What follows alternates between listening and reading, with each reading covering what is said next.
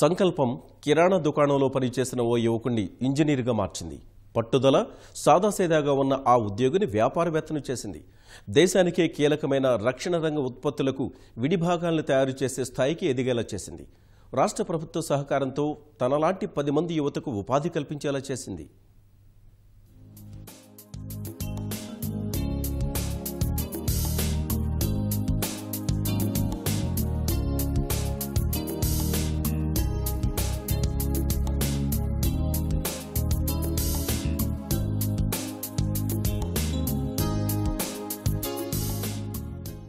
Daksha technologies Hyderabad కేంద్రంగా రక్షణ రంగ ఆయుధ క్షిపణుల తయారీకి అవసరమైన విడిభాగాల్ని అందిస్తున్న సంస్థ. కొంతకాలం కిందట కిరాణా దుకాణంలో పనిచేసిన తూర్పుగోదావరి జిల్లాకు చెందిన వీరభద్రరావు అనే యువకుడు పట్టుదలతో ఈ సంస్థను ఏర్పాటు చేశాడు. యువ పారిశ్రామికవేత్తగా మారాడు. అత్యంత కీలకమైన రక్షణ రంగానికి అవసరమైన పరికరాల్ని తయారు చేస్తున్నాడు.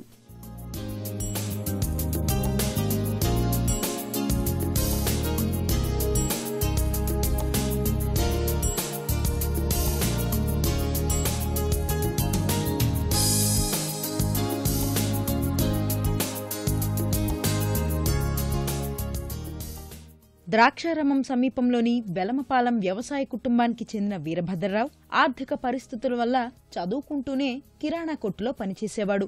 10వ తరగతి పూర్తయిన వెంటనే భద్ర కుటుంబం బతుకు తెరువు కోసం హైదరాబాద్ చేరుకుంది. తండ్రి కూలి పనులు చేసుకుంటూ కుటుంబాన్ని పోషించేవాడు. అన్నమాచార్య పాలిటెక్నిక్ కళాశాలలో ఎలక్ట్రానిక్ అండ్ కమ్యూనికేషన్ కోర్సులో చేరిన భద్ర Abdul Kalam wings of fire పుస్తకం చదివి స్ఫూర్తి పొందాడు. రక్షణ రంగంలో అడుగుపెట్టాలని నిర్ణయించుకున్నాడు. కిరాణా షాప్లో చేసేవాడిని 2-3 సంవత్సరాలు. తర్వాత నాకు చదువు మీద ఇంట్రెస్ట్తో ముందు నుంచి టాప్ 3లో ఉండేవాడిని. దానివల్ల మా రెగ్యులర్ బ్యాచ్తోనే ఎస్ఎస్సి అప్లై చేసి ఫస్ట్ క్లాస్లో పాస్ అయ్యి, దాని తర్వాత పాలిటెక్నిక్ అని దాంట్లో ఫ్యూచర్ ఉంటుందని తెలుసుకుని పాలిటెక్నిక్ అప్లై చేశాను. పాలిటెక్నిక్ చేస్తూ సాయంత్రం పూట మా అన్నయ్య వాళ్ళ తెలిసిన దర్కిల్లో ఇలాంటి వర్క్షాప్లో సరదాగా వెళ్ళేవాడిని.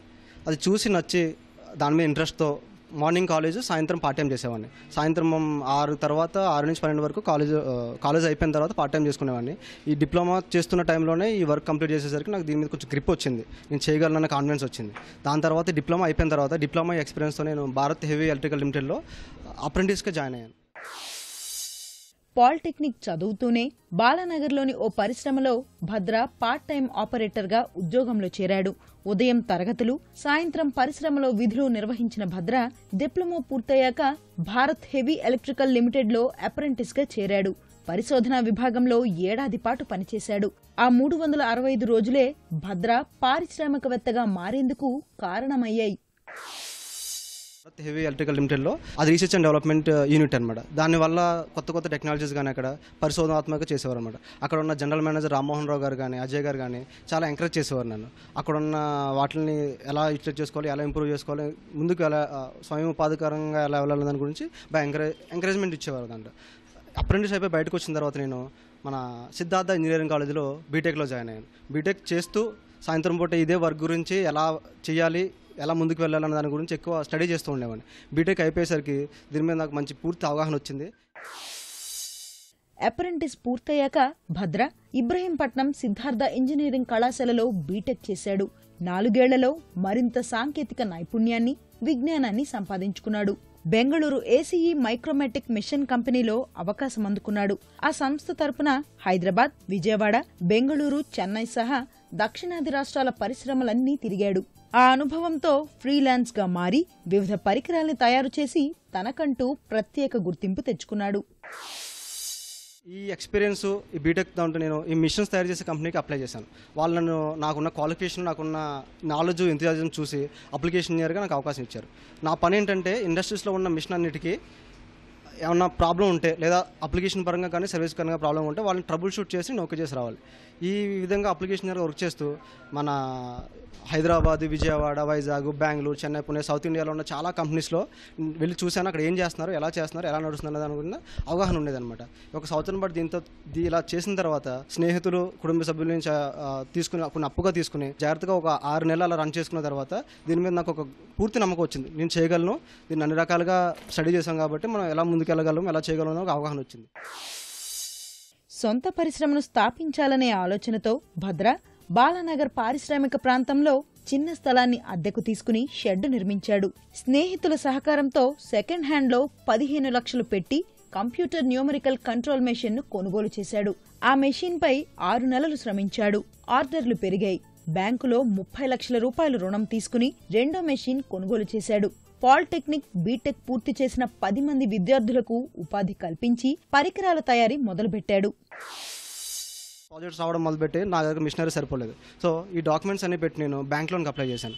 గవర్నమెంట్లో CGTMS అని ఒక స్కీమ్ ఉందన్నమాట. ఇండియన్ ఓవర్సీస్ బ్యాంక్ వాళ్ళు మన అనంతర్కి సార్ మేనేజర్ ఆయన ఎంకరేజ్మెంట్తో 30 lakhs మిషన్ నాకు వాళ్ళు లోన్ ప్రొవైడ్ చేస్తారు వితౌట్ ఎనీ కోటల్. నాకున్న ఈ ప్రాజెక్ట్ రిపోర్ట్స్ ఇవన్నీ చూసి నేను వాళ్ళకి రీపేమెంట్ చేయగలను, బాకీ తీర్చగలను నమ్మకంతో వాళ్ళకి లోన్ ప్రొవైడ్ చేశారు. సో ఇలా 2 మిషన్లు నడుపుతూ నేను ఒక 10 మందికి ఎంప్లాయ్మెంట్ ఇచ్చాను. వాళ్ళు డిప్లొమా వాళ్ళు ఉన్నారు, బీటెక్ వాళ్ళు ఉన్నారు. ఇక్కడ మనం చేసేది ఏంటంటే డిఫెన్స్ సెక్టర్ సంబంధించిన మిజైల్ వాళ్ళ యొక్క సబ్ అసెంబ్లీలో చిన్న చిన్న కంపెనీస్ మనకు థర్డ్ పార్టీ ద్వారా వస్తాయి అనమాట. అది స్మాల్ స్కేల్ ఇండస్ట్రీ అవడం వల్ల డైరెక్ట్ వాళ్ళు చేయలేను. పెద్ద కంపెనీస్ వాళ్ళ దగ్గర ఆర్డర్ తీసుకుని వాళ్ళు నాకు ఇస్తే మేము చేసేస్తే వాళ్ళకి సప్లై చేస్తారనమాట. DRDO, BDL, HAL, ECIL, BHEL వంటి సంస్థలతో పాటు పలు ఫ్యాక్టరీలు, షిప్యార్డ్ల నుంచి ప్రాజెక్టులు అందుకుంటున్నాడు. టాటా ఏరోస్పేస్, న్యూకాన్ ఏరోస్పేస్ వంటి ప్రైవేట్ సంస్థలు సైతం అవసరమైన సామగ్రి తయారీ బాధ్యతను భద్రాకు అప్పగిస్తున్నాయి. మిసైల్ తయారీకి కావలసిన చిన్న పరికరాలు, ఏరోస్పేస్, డిఫెన్స్ కు చెందిన మెకానికల్ రిలేటెడ్ కాంపోనెంట్స్ ను థర్డ్ పార్టీ ద్వారా దక్ష టెక్నాలజీలో భద్ర తయారు చేస్తున్నాడు. స్టెయిన్లెస్ స్టీల్, టైటానియం, అల్యూమినియం లోహాలతో పరికరాల్ని తయారు చేస్తూ ప్రతిభను చాటుకుంటున్నాడు. ఇక్కడ వీరభద్రరావు సార్ దగ్గరకు వచ్చిన తర్వాత ఈ లేత్ మిషన్స్ పై కొంచెం అవగాహన పెంచుకున్నాను. ట్రైనింగ్ బాగా ఇస్తారు. నాకు డిజైనింగ్ మీద ఎక్కువ కొంచెం అవగాహన ఉంది కాబట్టి సరే నువ్వు మెకానికల్ చేయి అని చెప్పిన తర్వాత మెకానికల్ డిపార్ట్మెంట్లో డిప్లొమా కంప్లీట్ చేసిన తర్వాత అన్నయ్య నువ్వు డిజైనింగ్ బాగా చేస్తున్నావు, నా దగ్గర నువ్వు ఎక్కువ ఉపయోగపడతావు అని చెప్పి తీసుకున్నాను. ఇందులో నేనైతే మ్యాక్సిమం ఇప్పుడు ప్రజెంట్ ప్రోగ్రామింగ్ ప్లస్ ఆపరేటింగ్ 2 చేస్తున్నాను. నేను one of the member of the ACA మైక్రోమెటిక్ కానీ, కాస్మోస్ కానీ, ఇంకా లోకేష్ కానీ ఎటువంటి మిషన్స్లో అయినా సరే నేను గ్రిప్ సంపాదించుకుని ఒక మ్యాక్సిమం లెవెల్లోకి రీచ్ అవ్వాలనేసి నాకు ఒక కోరిక పుట్టింది. దాని ప్రకారం అయితే నేను ఈ ఫీల్డ్ని ఎంచుకున్నాను. తెలంగాణ ప్రభుత్వం నూతన పారిశ్రామిక విధానంలో భాగంగా రంగారెడ్డి జిల్లా నాదర్గుల్ వద్ద 600 గజాల స్థలాన్ని భద్రకు కేటాయించింది. ఈ ఏడాది చివరి నాటికి పరిశ్రమను నెలకొల్పి మెరుగైన సేవల్ని అందించేందుకు వీరభద్రరావు నిరంతరం శ్రమిస్తున్నాడు. డిప్లొమా, బీటెక్ పూర్తి చేసిన నిరుపేద విద్యార్థులకు ఉద్యోగ అవకాశాలు ఇచ్చే స్థాయికి ఎదిగిన భద్ర చేరాల్సిన గమ్యం స్పష్టంగా ఉంటే ఎన్ని అవరోధాలైనా అధిగమించొచ్చని నిరూపిస్తున్నాడు.